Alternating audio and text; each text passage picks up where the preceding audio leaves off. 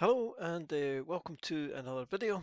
And this time we're going to be looking at importing and exporting player characters from Fantasy Grounds Unity. This comes up now and again, and Derek from Fantasy Grounds has just been updating the wiki, and he asked if I could do a video that would maybe accompany that article in the wiki.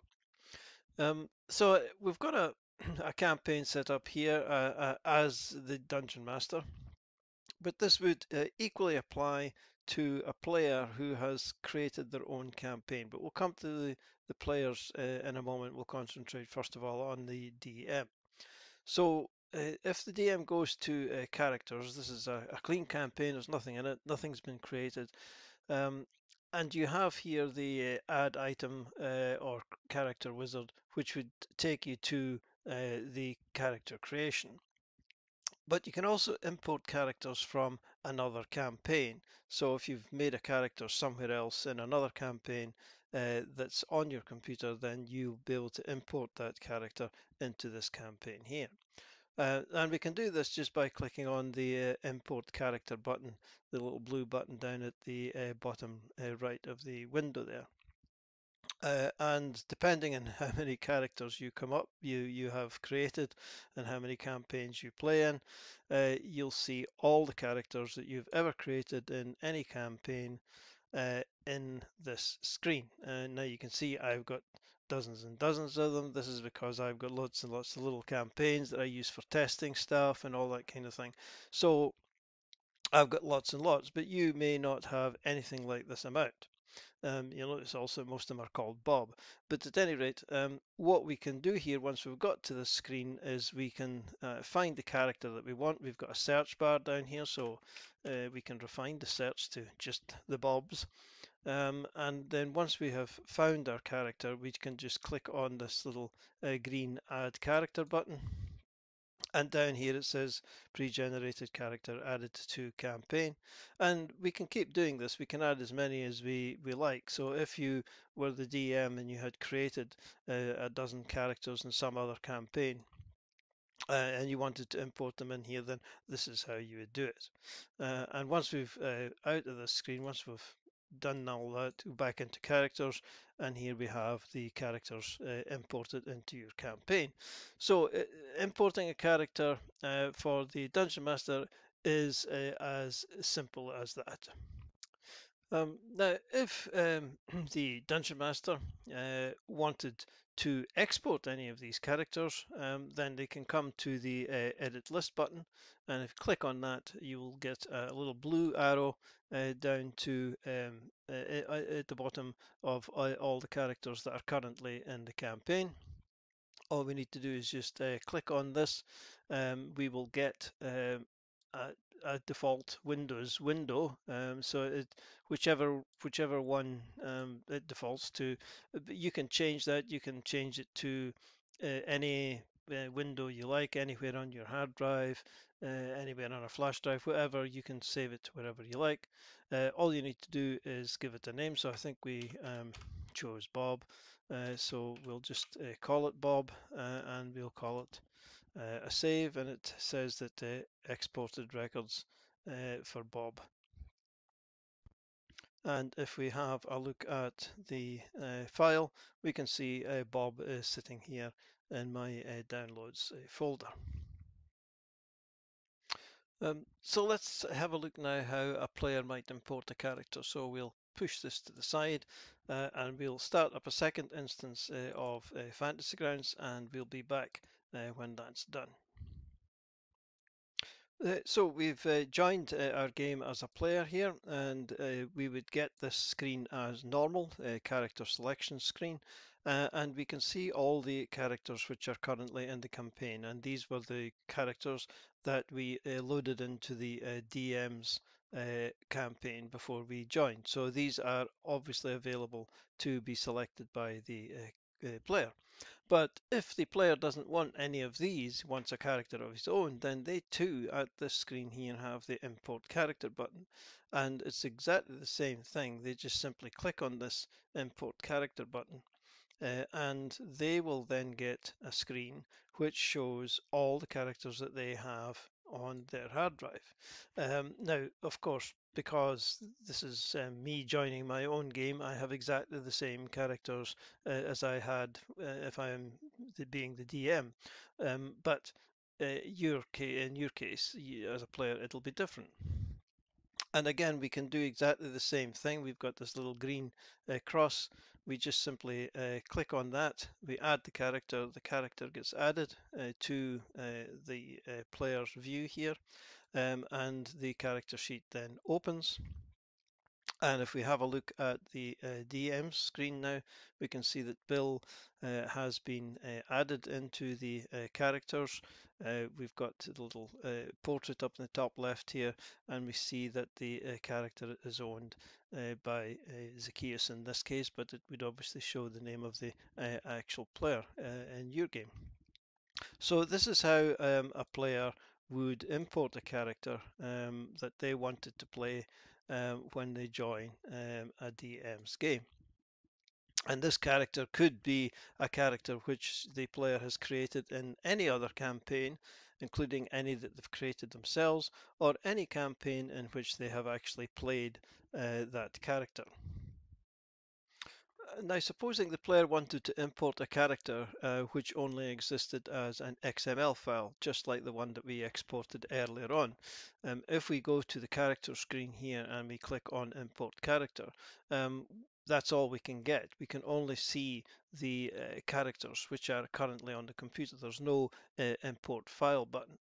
So for that, the player would need to set up their own campaign, and we'll be back once they've done that.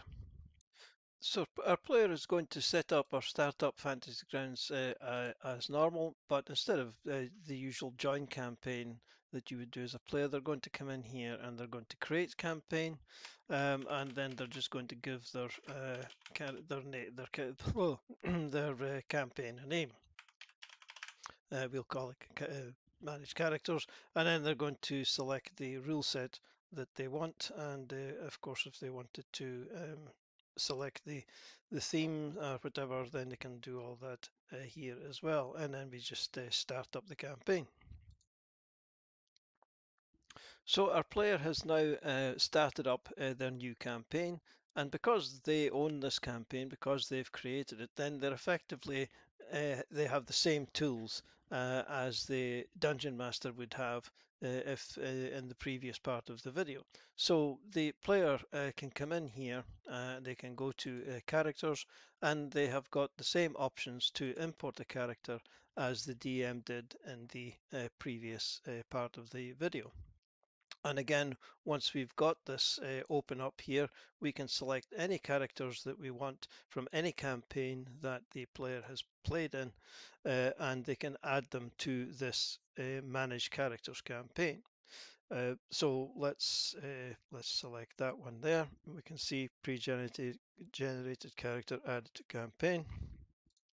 And if we go to characters, here we have, and we can go in here and we can edit this if we want. What you're able to do as a player with the demo license will of course depend on, or at least what you're able to do as a player will depend on what license type you have, and how many of the books that you own if you have anything other than a demo license. But you can manage your characters in here. This is the point that I'm trying to make. You can put all your characters into one campaign if you want to. Where you might want to set up a campaign for yourself as a player would be if you wanted to actually physically import a character from an XML file. And if you notice that when we go to import character here, when we click on this blue up arrow, once the screen opens, we have another arrow here which says import character file. So if somebody has sent you a file or you have created a file yourself from some third-party source or whatever, then this is how you would import this character into this campaign. So we click on this import button, and again this is taking me to the same place because this is my default, the downloads, and we can see we've got Bob here that we exported from the DM version earlier in the video. So in order to import Bob, then we just need to click on it, and it just says that the import records have been added to this campaign. Um, and if we close this and just go to characters now, and here we have the imported Bob. And he's there. We can give him a portrait and all that kind of thing. So we can keep our characters, or we can manage our characters, including importing files in this campaign as a player. Now, just so it's easier to find these characters again, I'm going to rename them to make their names fairly obvious, and then we'll test this out by going back to our DM screen and player join. So we'll be back in a moment. So we're back in our DM's game, and we've joined our game as a player, and we want to import the two characters that we just imported into our managed characters campaign. So once again, we go to import character, and when the screen opens up, if we just search here for import, and we see that we found our two characters, Adam and Bob, and it tells you here what campaign these characters can be found in, and you can see that they've been found in the Manage Characters campaign. So we just need to add our character here. If we wanted to add the other one, we just go through the same thing, go to import again.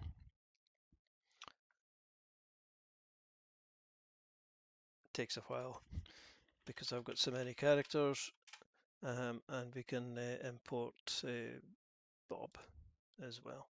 So we now have our two characters that we have in our Managed Characters campaign in our DM's campaign. So one other thing I wanted to show you was importing a character from DnD Beyond. So this here is the utility which forum member has created, which helps you to import a character from DnD Beyond. Now it isn't perfect, it doesn't do everything, but it's a reasonable thing. Hello, this is future me here. Just something that I completely missed in the video is that up in the top of the screen here there are two buttons which switch between Classic and Unity.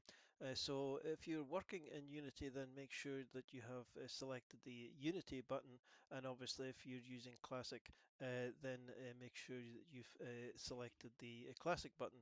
This is probably why some of the information in the character that I show in the video didn't have some information in it. So make sure that you've selected these buttons. I totally missed that when I was doing the video. So back to past me. Thank you.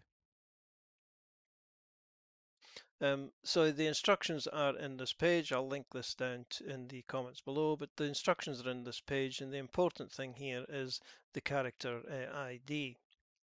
So if we go over to D&D Beyond, we've created a quick import Bob character, it's just whatever. And if we look up in the URL here, we can see the number for the character. So we need to copy that number, and then we need to paste it into the section of the web page here, and then just simply click on Get Character Data. And we say yes, this is correct,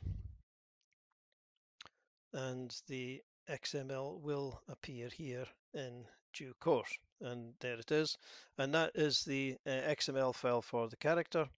Once we've done that, we can just simply download the XML. You can see that it downloaded here. If we go to our downloads page here we've got import Bob XML. So our file has now been downloaded onto our hard drive from D&D Beyond. So if we go back into Fantasy Grounds now, and either as a player or the DM, it doesn't matter as long as the player is in their manage characters campaign that we talked about earlier. We go to import character, and once everything loads, we go to import character file, and here we've got import Bob, and we just click on that. Tells us that we've imported the record, and if we shut this down now and go to characters, we can see import Bob is there. And here he is, he's a fighter and he's got all his stats. Now, not everything seems to, I don't use this myself, so this is kind of the first time I've actually used this, but it doesn't seem to take everything over. The backpack items haven't come over, for example. Um, and so there's a few things. So you would need to make sure that you check your character carefully after the import. But it does a job of importing most of the stuff. Um, that's it. Of course, if you were a player, once you had imported Bob, you would import Bob into your managed characters campaign, and you would then have that available when you joined any DM's game using the procedure that we showed you earlier in the video to import the character into your DM's campaign. Okay, I think that's probably about it. Thanks for watching, and we'll see you in the next video. Cheers for now.